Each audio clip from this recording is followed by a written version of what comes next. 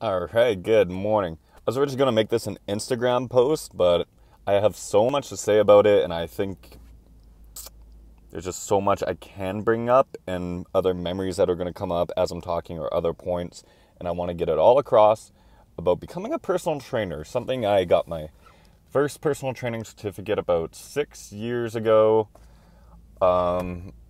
All throughout high school, every course I took was supposed to help me become a personal trainer, biology, health science, all that fun stuff. And then even on top of my studies, I would read everything I could online. And I don't mean just bodybuilding.com articles because they're just recycled.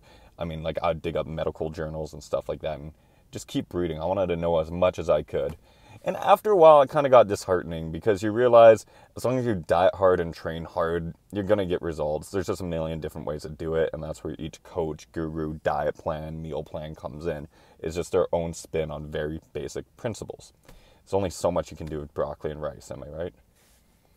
And so a big one is I hear a lot of people like, hey, I want to become a personal trainer. What do I do? Start training people. Simple as that. It's better if you know what you're doing, but hey, there's a lot of successful trainers out there who do not know what they're doing, or they found their niche and they're going with it. I had a good friend. When I was originally looking at getting my first certificate, he had the same one that I was going for, so I'm asking him about it. I'm like, well, what was it like? And he told me he got it when he was 16. So he started getting clients, he passed and everything, started getting his clients, started making money. Went to university, he got a degree in health science. The only thing that changed from his basic, cheap weekend course certificate and his 2-year bachelor degree was his liability insurance. He was given a lot more once he got his degree. His clientele didn't change a bit because people don't care. If you see a big guy in the gym, you automatically assume he knows what he's doing. It doesn't matter how many degrees he has behind him. You could probably have a guy with a kinesiology degree right behind him, but he's so small you won't even notice him. And so that is a big difference. Now, and another example is, picture you have a doctor. He's read every book. He has been studying for 20 years and you need open heart surgery. He's read every book, but he's never done open heart surgery. You have another doctor who's done a lot of open heart surgeries, but he's never read a single book. He's shown to be very successful with open heart surgery, but he doesn't know any of the antidotes. He just knows how to do the surgery. Which one would you rather pick? You're probably going to the one who never read the book just because he has the practice. I remember when I first started becoming a personal trainer, I was getting all my certificates and learning and stuff, and there's just big guys in the gym who just ate a lot, but they were getting more clients than me. And they didn't know the first thing what they were doing, but hey, they got successful doing it. Now, I do think you should at least get one certificate or at least do some schooling for it so you know what you're doing. But even still beyond that, you should really learn how to market yourself and how to sell your programs. That's a huge bigger one. You could always, and also if you want to work in most gyms, you're going to have to get their credentialed program or whatever it is.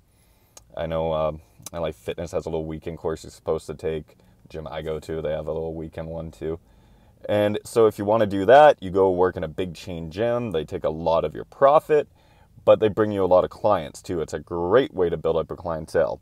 If you want to be an online coach, you're going to have to do more than just put it in your Instagram bio. But that's one where you definitely don't even need it. I let my personal training certificate expire, and I just told people at the bottom of my little template sheet, I'm no longer certified. I do this mostly to save budgetary reasons. The insurance is like $70 a month. If you're a personal trainer, by the way, you're certified and you do not have insurance behind you, you gotta work on that. Mostly because if you have it's actually really hard to injure people in the gym. Even a stupid trainer, it's actually really hard. Unless you're trying to hurt someone. Like, how many of you have actually gone in the gym and freaking died? Probably not. It's not like I'm bringing in a beginner client, putting 405 on the bench and telling them to rep it out for sets of 10. No, you're probably going to get them doing 3 sets of 10, and they might have a little twitch here and there, but that's about it. For the most part, they're going to be fine. It's actually really hard to hurt yourself in the gym unless you were trying to. Oh, what was I even saying? Ugh, we're going off a little rant about it hurting people in the gym, right? Liability insurance. So yeah, I just didn't want to spend the extra $70 a month. I don't know, that's cheap. And again, I wasn't expecting to hurt anyone, but again, you might want insurance in case your client goes into the gym on their own or starts following some stupid low-calorie plan, hurts themselves, but they said they're being trained by you. It makes you look bad. Most of the time I look bad as a trainer, it's more because my client was being a douchebag. When I put you on a meal plan and you send me a photo of the cheeseburger you're eating, you motherfucker. I don't know if I'm going to be swearing on this channel or not. It's probably going to come out eventually. And so yeah, that's mostly what I got to say about being a personal trainer. Do certificates help? Kinda. They're nice to have. It shows you know your stuff. And it's always good to be building your knowledge too. You never know everything. You got to keep learning. Even if it's just reading stuff online, talking to other trainers, learning stuff like that. And another big one, become friends with trainers too. I know there's going to be enough clients. There's enough clients for everybody. So be friendly with other trainers. Who knows? Maybe they can help you. Me, I had trainer friends who, like me, I focus on helping people build muscle, lose fat, bodybuilding type stuff.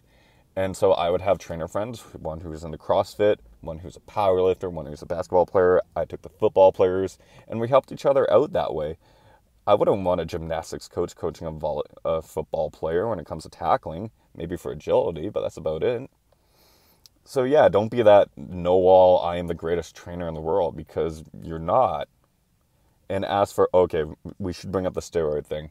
That's another one when it comes to the field of practice. Me personally, I don't know the first thing I'm talking about when it comes to that. But another one is, I don't think a lot of big name steroid gurus know what they're talking about either. They mostly know about steroids because they used it and they saw how it worked on them.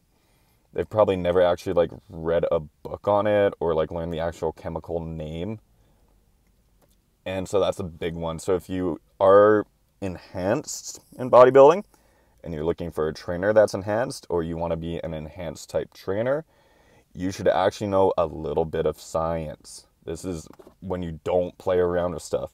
Again, I'd rather have a doctor that's done the open heart surgeries and never read a book, but I'd still prefer my doctor to read a book or two.